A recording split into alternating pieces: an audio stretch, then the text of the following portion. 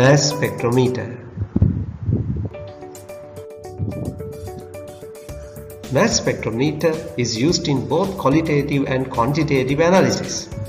It can be used to determine the number of isotopes of an element, the relative isotopic mass, the relative abundance of each isotope, the relative molecular mass of a compound, the structure of an unknown compound, the presence of a compound in a mixture, the quantity of a compound in a mixture.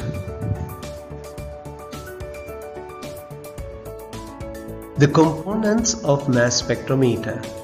There are 6 main components in mass spectrometer.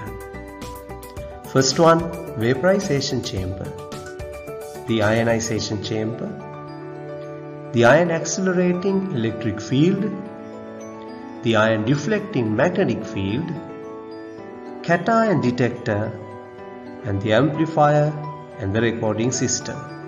The substance is vaporized or sublimed on heating inside the vaporization chamber. This produces gaseous atoms or gaseous molecules. Inside the ionization chamber, an electrically heated metal coil gives off high energy electrons, which are attracted to a positive charge electron trap. The gaseous particles are then bombarded with these high energy electrons. One or more electrons are removed from these gaseous atoms and molecules, converting them into gaseous ions.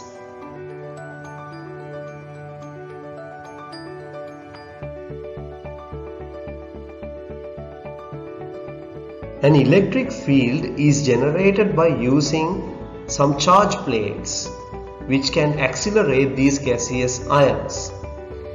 These gaseous ions are accelerated and directed into a magnetic field. The positive ions then enter and are deflected by a magnetic field. The amount of deflection depends on the mass to charge ratio of these ions. The ions with large mass to charge ratio are deflected less than the ions with a small mass to charge ratio.